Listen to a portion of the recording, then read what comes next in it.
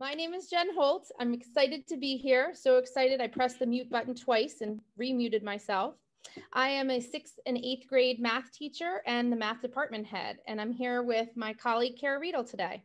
Hi, good morning, everyone. Thank you for coming. My name is Cara Riedel, and I'm a 6th and 7th grade math teacher, and I'm also the 6th grade team leader. Jen and I are really excited to share with you the core components of our middle school math program philosophy.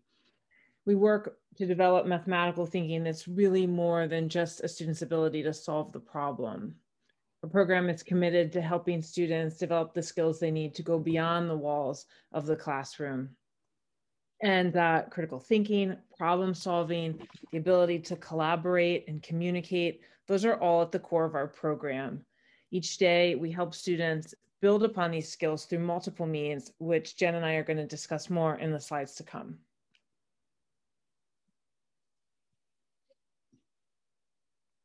Thank you. So discovery and investigation are at the heart of our teaching. We believe that students acquire mathematical understanding by exploring concepts first concretely through the use of manipulatives and pictorial representations. We then apply that understanding to an algorithm and then finally move toward a more complex application of the concept. And so in these images here, you can see this progression. This represents a 5th grader's or a 6th grader's acquisition of decimal division through first the concrete and then to the more abstract.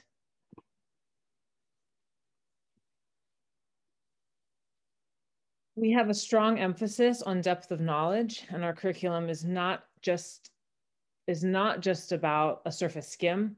Students are exposed to activities which will allow them to engage in what we call a productive struggle. We encourage students to move beyond their comfort zone, and we want them to engage in thinking that's deep and challenging. And we have three examples appear on the screen for you. And in the first of these, we ask students, just to do a simple evaluation. We're asking 3 to the 4th power, and it's just an application of procedural understanding. In the second example, we're asking students to think a little bit deeper about how they would use their understanding of exponents to arrive at an answer of 64. And then in our third example, we're really asking students to think critically and dig deep into their understanding of exponential notation to determine the largest number possible, which I don't know if you can see it, but that's the requirements of that question that's being asked. We love to be hands-on in the middle school, and we integrate numerous opportunities throughout all of the grades to engage in hands-on learning. These activities allow students not only to apply what they're learning, but it also allows them to get really creative and allow their creativity to shine. And so we have a few examples that we wanted to share with you today. And in the first picture, we have some 5th graders who are programming a Sphero to engage in a decimal addition and subtraction assignment. And in the second picture, we have a student applying concepts of slope to design a roller coaster. And in our third picture, we have a group of girls who are applying what they know in their study of circles to create a Mars rover. And that we use those Mars rovers in a little class contest at the end of that. And so hands-on is such a huge part of what we do, and we feel really strongly about it, and we integrate it very regularly. All of the classes in the math program in the middle school are designed to meet students, with the level of understanding with which they arrive. And we provide many opportunities for students to have the support that they need to go beyond that, and also for students to really extend their understanding and dig deeper critically. So math classes in the middle school meet 9 days out of a 10-day rotation. And within that rotation, students have the benefit of having a second math teacher in their classroom. And the purpose of that teacher's called the resource teacher. And their purpose is to really get in there, work in smaller groups with students, and to just meet the needs of them. Sometimes it's in a reinforcement, other times it's really in an extension or an enrichment activity. So it really just varies on the needs of who's in the class. So we do have a math team, which Jen Holt leads, and I'm going to turn it over to her at this point so she can tell you a little bit more about that. Thank you. Thank you, Cara. So we do enrichment throughout our regular classes, but we also have a math team for students who are interested in tackling more challenging problems in a team atmosphere. Our math team participates in the Math Counts competition, which is a national competition. And in a normal year, that looks like we go to local universities that hold chapter level and state level competitions and compete against schools and students in middle schools across the state. That program has moved online this year, but it's still a great opportunity for students to, again, experience sort of a team atmosphere and try some really challenging problems.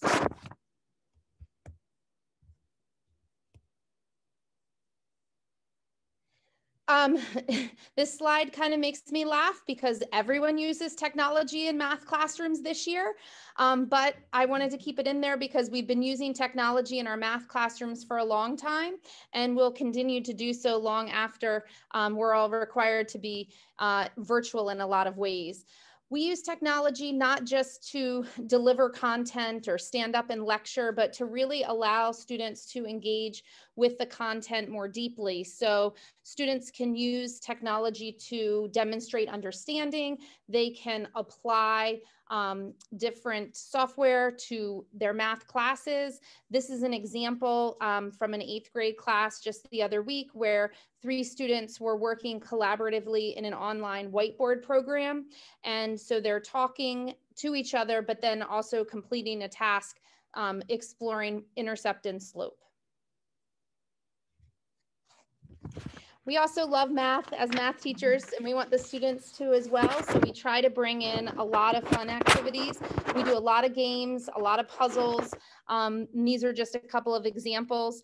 We want students to kind of play with the math that is our regular content, but then we also bring in things that allow them to think critically, to experience maybe spatial reasoning and other things that might not be part of our everyday curriculum, but are a lot of fun to play around with. So we challenge and encourage kids to play with math on a regular basis. This slide just talks about the progression through the middle school math program. In our 5th grade program, we have heterogeneous groups and we differentiate within the classroom. In 6th grade, we have differentiated sections which support student learning. And we also have an option for students to take 7th grade math during their 6th grade year if that's an appropriate placement for them. In 7th grade, again, we continue with differentiated sections. And there is an option for 7th grade students who have completed 7th grade math already to take Algebra 1 in 7th grade. And then 8th grade, most of our students are taking algebra. Again, we have the differentiated sections, and there are also some students who are taking geometry if they've completed Algebra 1 and taking geometry in 8th grade. And our last slide here just shows the pathways through the upper school math program. So if you're thinking beyond just middle school, you can see that some students might begin with algebra in 9th grade, but many students have already taken algebra in 8th grade. So they're jumping into either geometry or geometry with trig. And from there are multiple ways to move through the program.